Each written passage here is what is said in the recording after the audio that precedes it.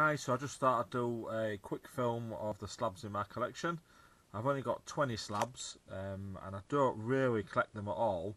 Most of them I've bought because at the time there was to fill gaps and they represented better value than raw copies, which sounds a bit daft, but they can still be found out there. The only ones that I am trying to collect is Daredevil 1 to 10, basically because I got this Daredevil number 1 signed by Stan Lee there. And it, sorry about the light's a bit naff, but I hope you can see that.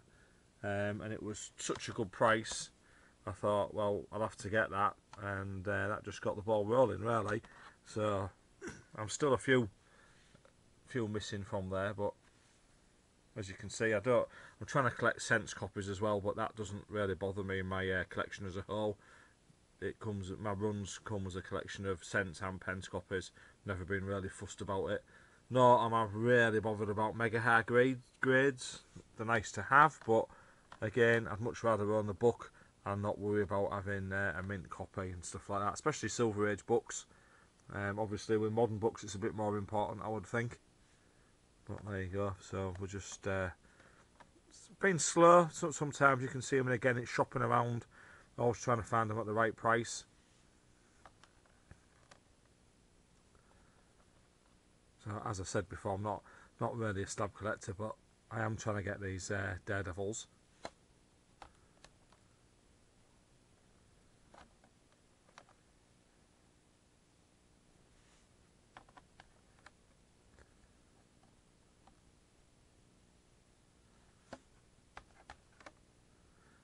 Again, quite a poor grade at 3.5, but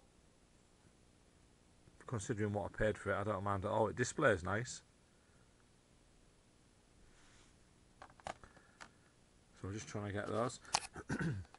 So some of the other books I've got, as I said, there was really just bought to fill in runs really at the time. So CBCS one there, Fantastic Four number 18, first appearance of the Super Skrull and Skrull Emperor even, sorry.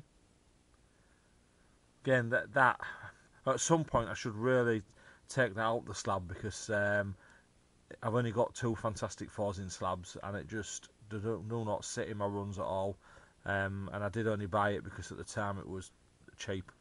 And same, I have got let me just root through these ones here next to me. Again, my only other Fantastic Four is number 5, which is first appearance of Doctor Doom.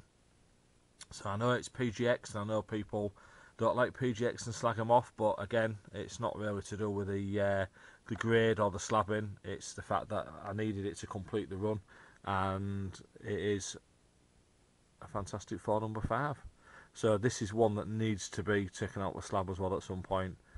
I think one of the reasons it really gets a bad grade is, if we look at the back, there's a massive tear out the back there.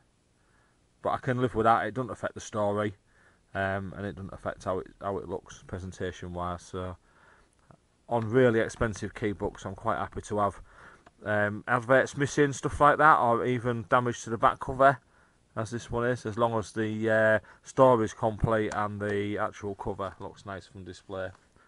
So there's a couple more there. So just stuff again. The Demon, I had a full run of the Demon. I was just missing the first issue, and I looked to try to find a decent copy, what was affordable, and this turned up better than a raw copy. So again, needs to be definitely taken out the slab and put in the collection, so I can actually read it. I'll just move those all the way. So we've also got the same for Defenders number 1. Again, grade of 4.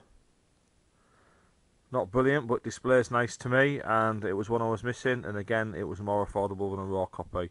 I know I keep saying that, but they are out there, and you can find them. This book, I have a few Golden Age books. This is the only romance book I've got, but it was, again, so cheap.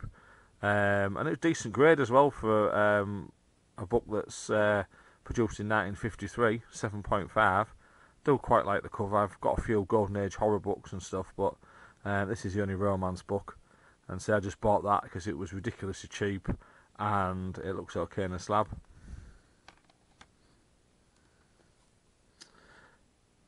Amazing Spider-Man 14, first appearance of the Green Goblin.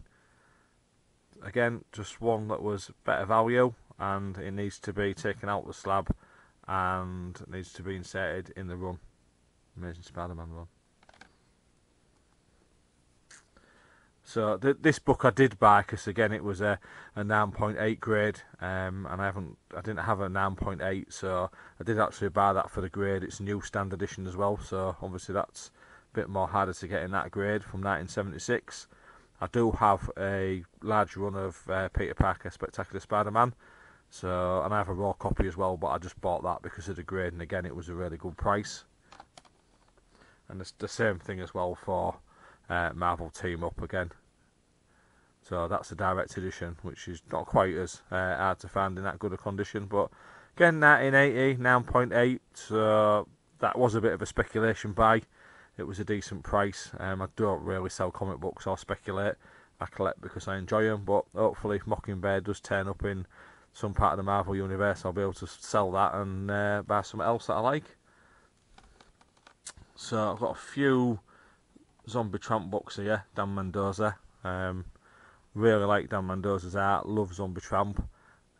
These was just bought again really because there was better value to get them slabbed at the time, and there was some variant covers that I was missing. Again, don't really collect variant covers, think they're a bit of a con. Don't think there's no long-term investment in them, but you should just buy them if you like them. Just buy them for the art and just keep them and enjoy them. Don't buy any comic books to speculate. I think that's the way to go. But love that one. There we go. And then I've just got a couple more. So these are from Volume 2 of Zombie Tramp. There's the Volume 1 stuff was produced by SR Distro, and it's really low print runs and hard to get. Quite expensive books. Try and check them out if you can ever find one. These again, this is Volume 2, so just started to get a bit more popular, but quite low print runs on these. But just nice covers, and again represented a bit more better value than the raw covers, which I do have, and I've got a complete set of Volume 3 as well, up to where Janie was the main character, up and where she doesn't die, she actually comes back alive, if that makes sense. Read the book, check out Dan's art, and he's also on Kickstarter as well now, so he doesn't work for Action Lab anymore, produces his own stuff. If you like his art, definitely check him out and give the money to the artist rather than the comic book company. Right, that's me done then, so say not a massive collection there to look at, but some I definitely need to crack open and fit in there.